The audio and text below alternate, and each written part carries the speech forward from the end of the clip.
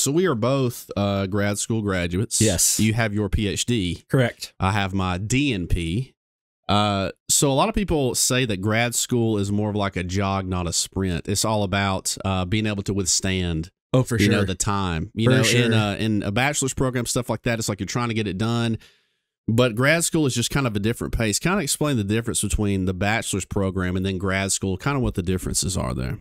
Okay. So definitely bachelor's program, you were just trying to get a taste of all the flavors of ice cream. Right. And by the end of that, you should know, I like my cookies and cream ice cream with a little bit of sprinkles on top, i.e. I loved chemistry. So like I knew that chemistry was where I was going to go. But then you get to the end of this and you either are like, I need to figure out how to transition to the workforce with just a bachelor's in chemistry, which is it's doable, but you tend to only get like technician jobs. Mm-hmm. So not fantastic paying jobs, if you will. You don't go into chemistry with this. You have to have the love for science. Mm-hmm. Like definitely have to have the love for science, love for discovering, love for research, because essentially at that point you either need to say, I'm going to go do work for someone else that has a PhD, or I'm going to figure out a way to get a PhD and have people work for me. Mm-hmm. And that's kind of the way that was introduced to me when I went on my interview at Auburn after I had applied, got my acceptance letter. I had to go meet with the department staff and stuff. And he looked at me, and I had originally actually applied for my master's, and I got accepted for my master's. And he sat me down. He goes, so can we in any way make you change your path to want to do a PhD? And I was like, well, explain to me what the difference is. I need to understand why I would want to add years here and what the benefit is for it. And he goes, do you want to work for somebody, or do you want people working for you? He goes, do you want to be leading the research, or do you want to be doing someone else's research? And I was like, well, of course I want to be doing the research. I want to be the head of the ship. I want to be able to,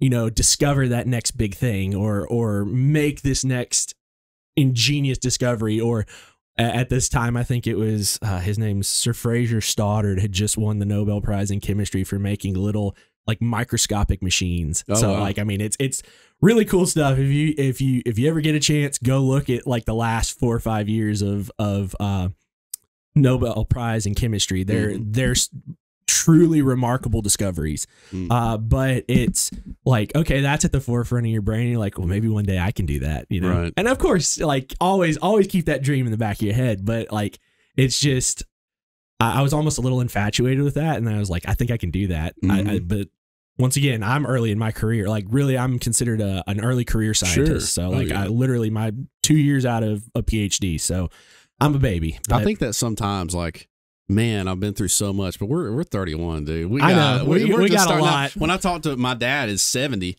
he's like, you're just starting out. I'm like, I don't feel like I'm just starting out, but apparently we are. Oh yeah. So in the nursing spectrum, bachelor's is very rigorous to me. It's kind of a weeding out process. You talked about that earlier in bachelor's. They early on in the program, they're getting out the people that don't really want to be there. Oh yeah. But it is definitely tough. Graduate school for me was easier. I don't know if for sure. I practiced 3 or 4 years after graduating. Then I went back. A lot of people in nursing that you can go directly into a graduate program as soon as you graduate a bachelor's program, which I think is weird. I think you need to practice as a nurse. That's my opinion. I mean, that is a big part of it. If you can't get the people part of it down, there's not much point. Exactly. How can you be a master of nursing if you're not good with people? You've been a nurse. How is that even possible? But practice for 3 or 4 years, and then graduate school to me was not that tough. Just a jog, man, instead of a sprint. Just for sure. Being consistent. You got to get your work done on time. You got to go to clinical. You got to do all this stuff. And but yeah, PhD versus DNP. So you have your PhD, correct, which is more more doctorate of philosophy. There you go. More research based. For sure. So a PhD in nursing is kind of different from a DNP, which is a doctor of nursing practice, which is what I have. A DNP is kind of more practice based. Gotcha. So it's more, but you can still do stuff leadership wise. It's kind of like what you said, master's versus doctorate. Yeah. You want to work for somebody, you want to be, so the doctorate can kind of get you in avenues of leadership, CEO, potentially in the future, stuff like that.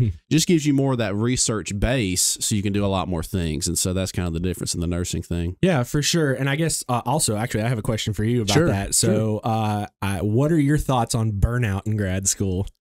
Because that was a trigger word for a lot of stuff. That was a phenomenon. I wish I knew what it was, but it was like the first semester of grad school. It's kind of like imposter syndrome almost. Oh, gosh. Like you shouldn't be there. Oh, yeah.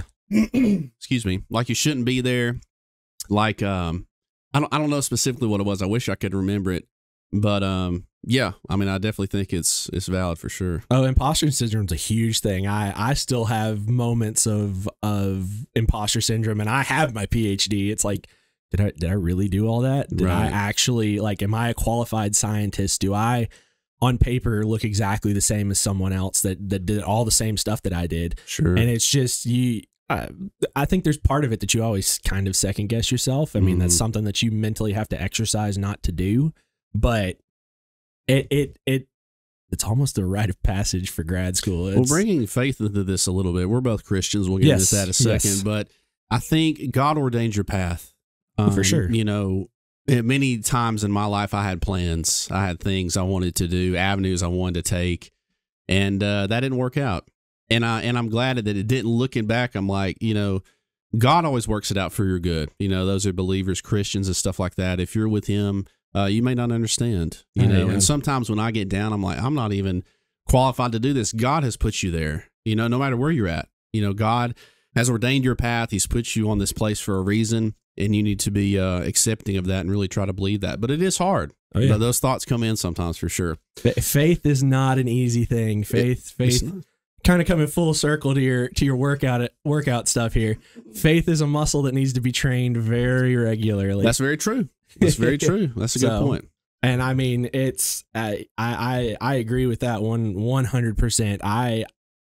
The one way that I was able to combat this imposter syndrome was the fact that I knew that God had put me there for a reason. He had opened doors that shouldn't have happened. Right. Like the way that I got to Auburn is nothing short of a miracle. Like absolutely, God had His hand in every facet of every step of that process, because like I was in the span of getting accepted with 2 weeks before 2 to 3 weeks before the semester started. Wow.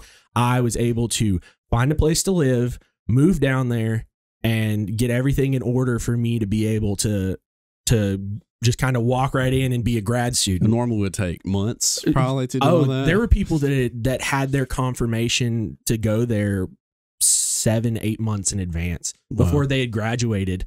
And I was just like, unfortunately, my approach was a little bit odd, but I was just kind of like, I don't want to adult yet. What's something else I can kind of do? Yeah. Grad school. Hey, more schooling. I know how to school. I've done schooling for a long time. Can't take it away from you. That's the thing about education. It's not for everybody, but they can't take it away from you. Nobody can. That's the beautiful thing about education. Let me ask you this. I asked this on a previous podcast. College right out of high school. A lot of people take breaks. Some people go straight through. I went straight through. I didn't take any breaks. I didn't take any summer classes.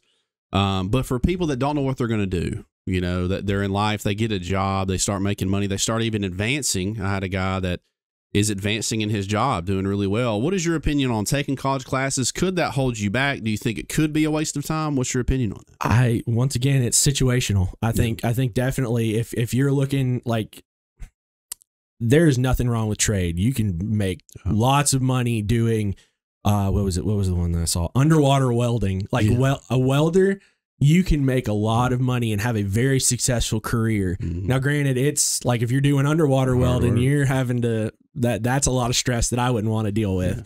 But if you want the paycheck for it, I can promise you it's going to be a very hefty paycheck. But it depends on the situation. You know, if you need to go, if you're wanting to just get out and work and you're burnt out from school, find something that you love to do. Find something that can support a family. Find something, because at the end, especially speaking as a man, that's kind of the thing that you want to be able to do, is always provide for your family. Because like it's that part. It's a natural drive, I think, in every man is to be the provider, and I think that's part of the way that God set a family up. Thank you guys for watching the podcast, The Better Man with Dr. Jared Nelson. Don't forget to hit the like button, subscribe if you're new, and hit that notification bell so you get to see every single one of the videos I post sent directly to you. Until the next one, guys, peace.